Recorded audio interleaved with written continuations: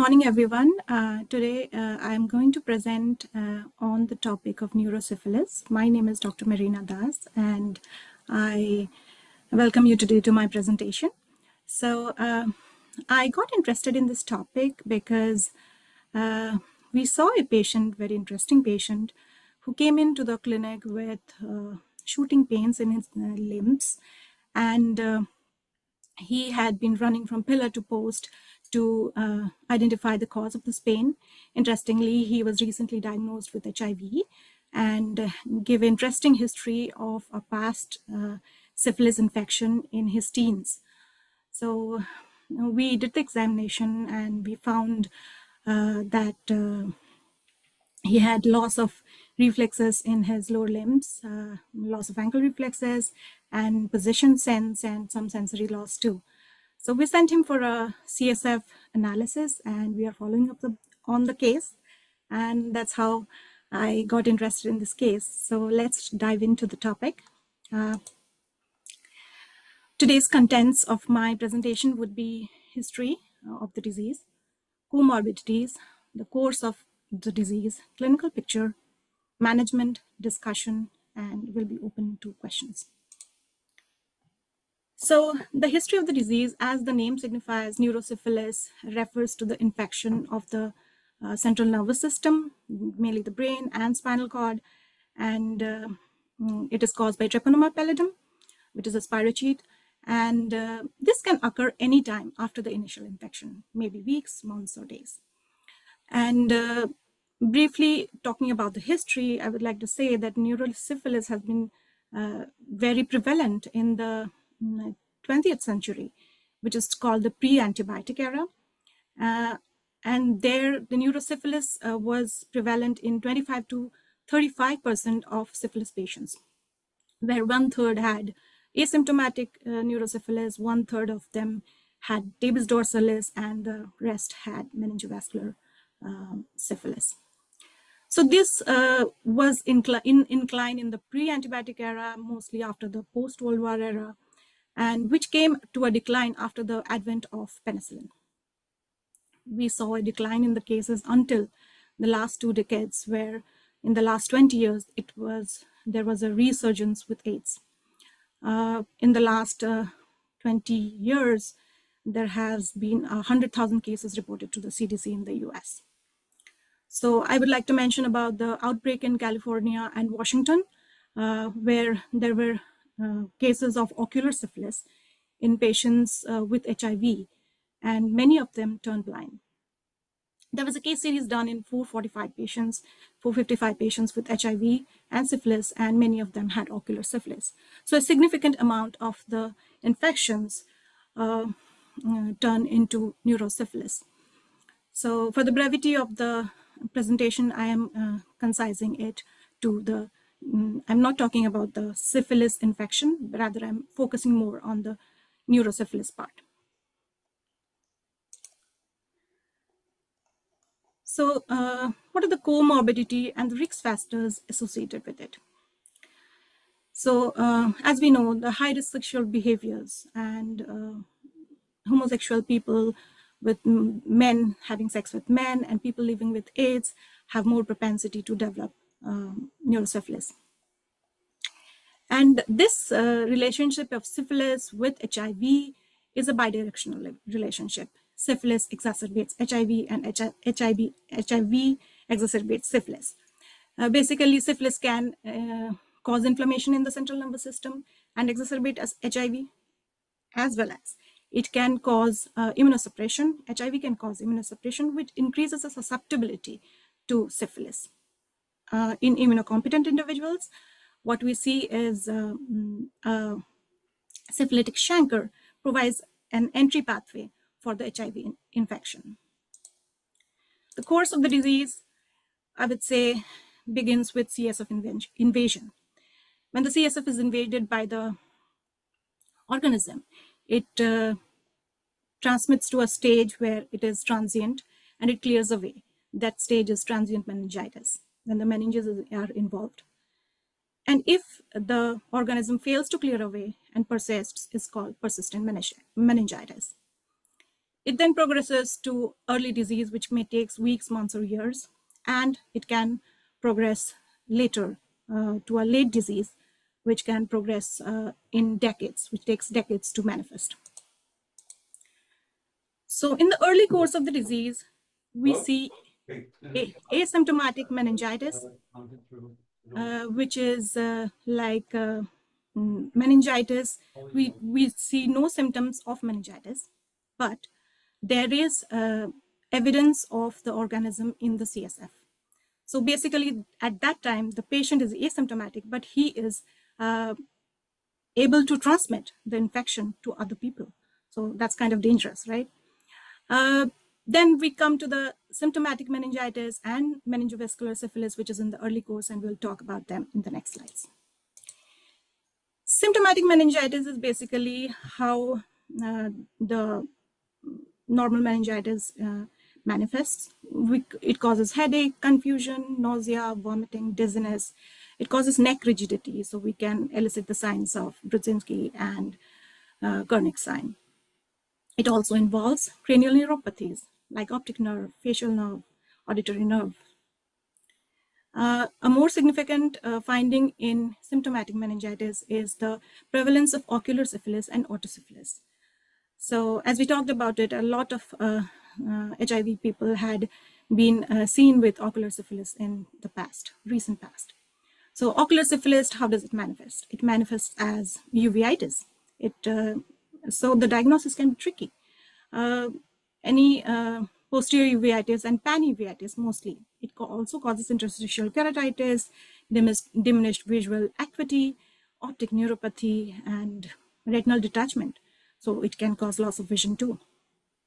Otosyphilis similarly manifests as unilateral and bilateral hearing loss, particularly high frequency hearing loss, along with tinnitus.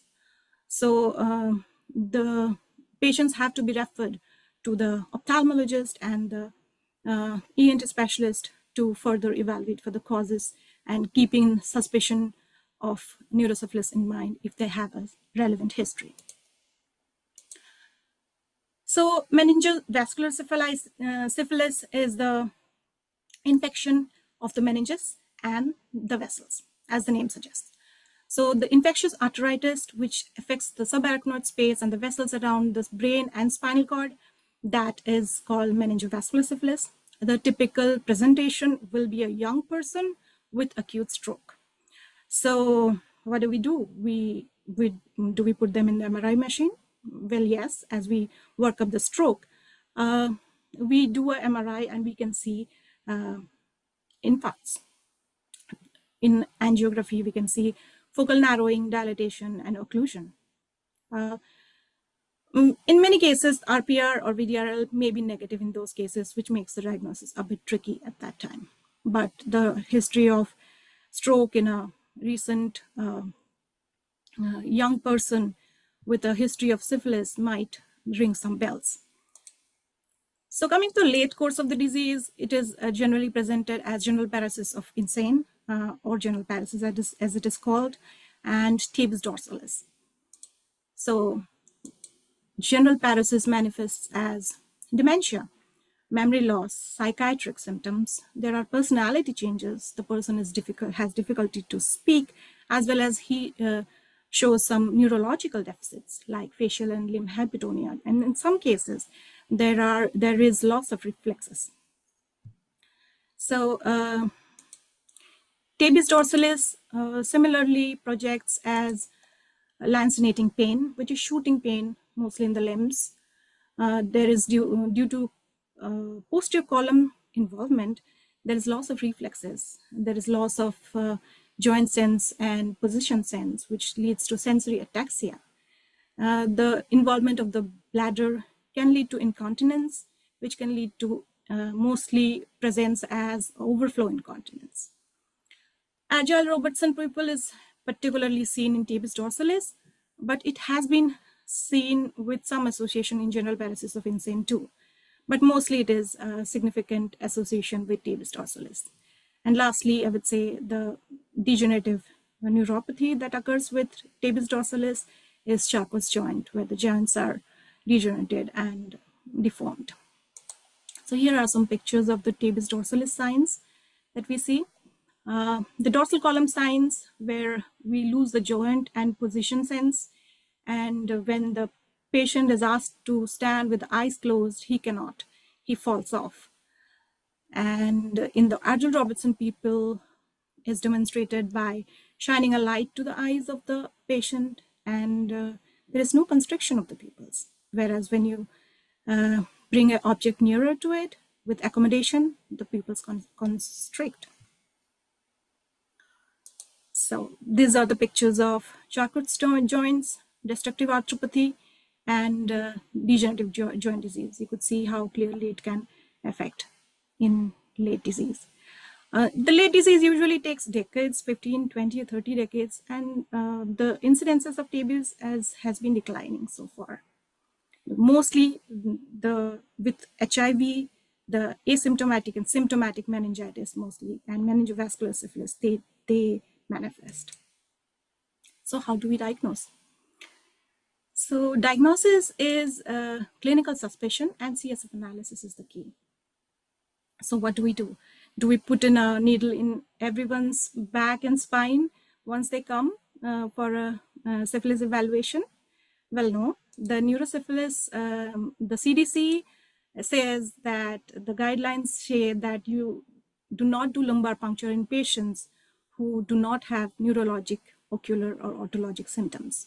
So any patient who shows the signs of syphilis, neurosyphilis, specifically neurological involvement, we do a lumbar puncture.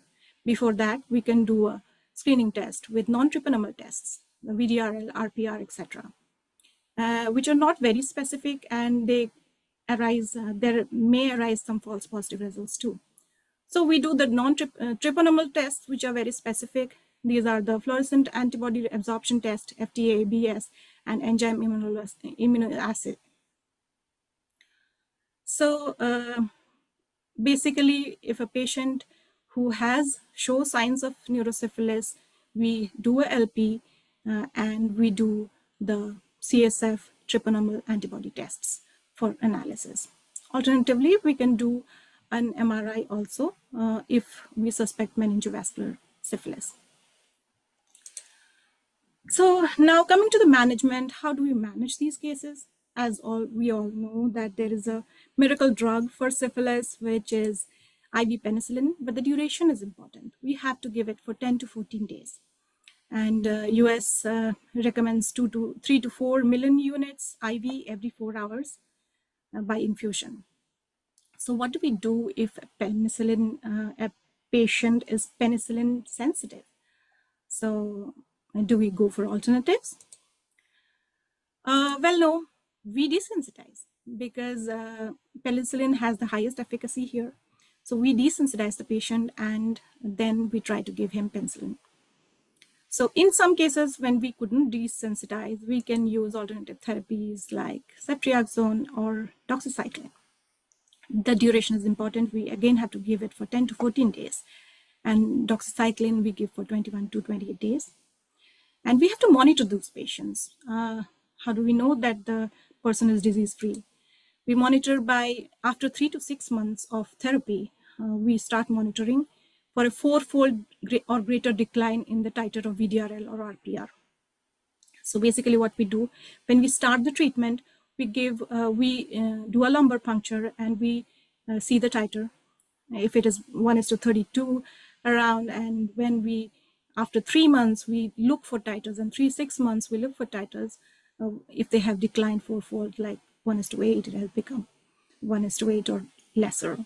So in these cases, we do a follow-up for 6 months, every 6 months, till the CSF is free of the organisms. We also see lymphocytosis in the CSF in neurosyphilis and increasing protein. However, those are non-specific. We can monitor for an important reaction that occurs during spirochetal infections within the 24 hours of the treatment, which is called the Jarvis-Heimer reaction, which presents acutely with headache, chills, fevers, myalgias, rashes, etc. And this is generally self-limited and treated with supportive therapy. Well, coming to the end of the slide, I would say we come to the discussion. I would say this there's a sufficient stigma relating to the disease. Earlier in the past, uh, there have been many poets, intellectuals, artists like Van Gogh, Keats, even they say Columbus and Shakespeare have been infected by this disease. And they resorted, many people resorted to erratic treatments, which also incurred mercury poisoning in some cases. So today too, these stigmata remain, which leads to delay in the treatment, delay in follow-up, partner notification, and wide range screening. So I believe the stigmata needs to be dealt with. Then I think the false positive VDRL and RPR leads to a delay in treatment and detour, which creates an unnecessary delay.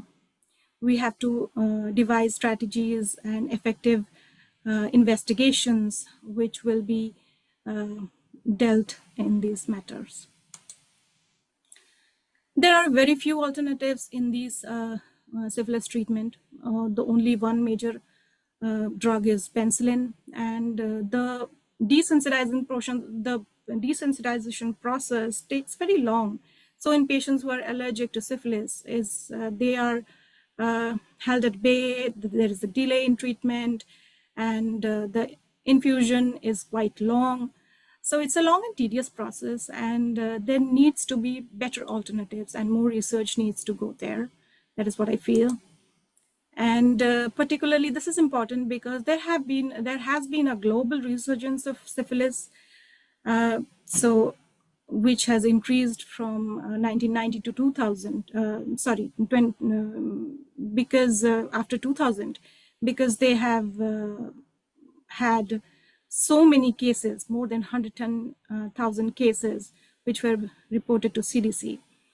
So we need to do something about this, and we need to have some more research and newer drugs regarding this. There's a study by Melody et al., which points to the unique challenges and diagnosis and treatment.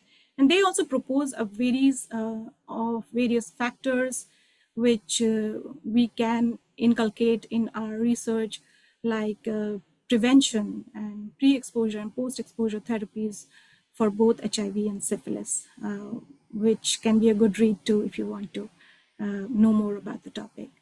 So that is it for today, and thank you for listening to me, and I'll be open to questions. Thank you so much. Okay.